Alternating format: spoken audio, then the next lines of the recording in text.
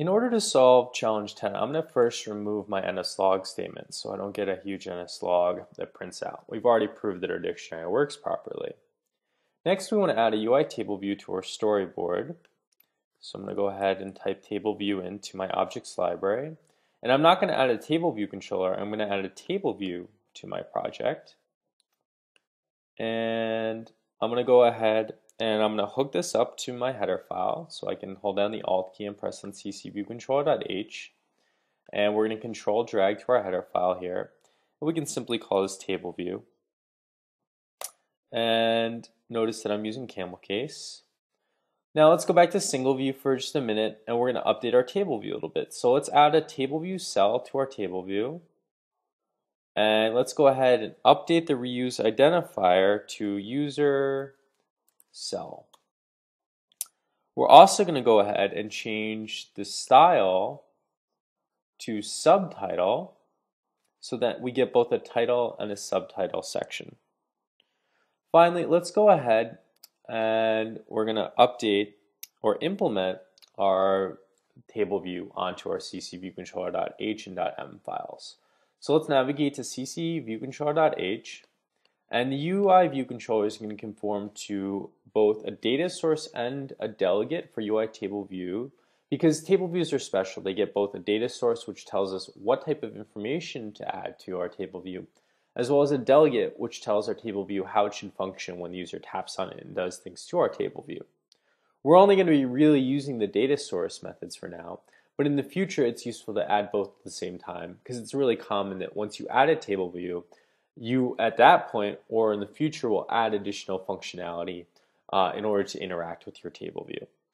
So let's go ahead and add the protocols UITableView data source, and we can also add UITableView delegate. And notice that we add a comma in between our protocols. So now we get access to all the methods defined inside of UITableView data source and UITableView delegate. So I'm going to go to ccViewController.m and let's implement both methods. So we're going to be able to write NSInteger, and we're going to write table view, and we're going to select number of rows in section. Well, how many rows in our section do we think we should have? Well, our users array has 4 elements, and that's how many rows we're going to want in our table view. So we should return the count of our users array. So we can return self.users, and we'll use the count method in order to get the number of elements in our current users array. The next thing we want to do is we want to return a UITableView cell. And this is going to be the table view cells that are displayed in each row of our table view. So we're going to write UITableView cell, because that's what we're going to return. And we're going to write table view cell for row at index path. And again, notice I'm using the autocomplete. It's super easy when you use the autocomplete and you know that you're getting these names in there correctly. So what are we going to do here? We're going to write static and a string cell identifier. And what do? We call this a user cell. Next, we want to create a UITableViewcell object. And we're going to write this as table view, and we're going to dequeue a reusable cell with identifier for index path. So we're going to use our cell we just created, our cell identifier, and for the index path we're just going to use index path, or the parameter that gets added as part of this method. So what's happening here? Well, we're creating a UITableView cell with a variable named cell, and we're trying to only reuse cells, so we're not creating different instances of cells. And we're using the proper identifier that we set up here that links to our storyboard or the cell we added to our table view, and we added an identifier on that prototype cell called user cell. Finally, it's asking where should we do that for? Well, let's do it for the index path or the current row where we're figuring out whether or not we should create a new cell or use the template we already have. So the next thing we want to do is we want to return our cell, and this will make our error go away, but our cell needs some sort of information. So what we're going to do is we're going to have to learn how to index into our array, and we're going to use our literal syntax to access the values for our keys. So let's first write NS dictionary, because we know that our array has a series of dictionaries. So we can write this is equal to our user, and we'll simply say self.users. Actually, let's use our literal syntax for this as well. So we're going to do self.users, which is our array, and we're going to index into our array using indexPath.row. In the past, we've used the method object4index and used indexPath.row. Now we're using literal syntax in order to access elements in our array.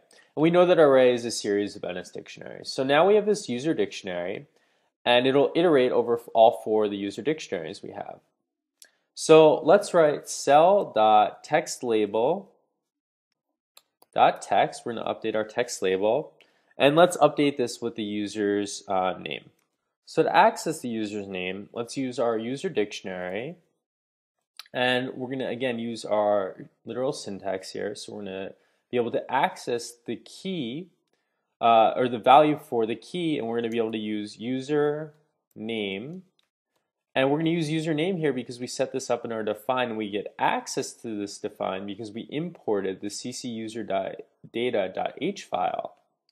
So now let's update our detailed text label, and we're going to set that equal to user, and we'll say user email. And let's update our image view. So cell.imageview.image is equal to user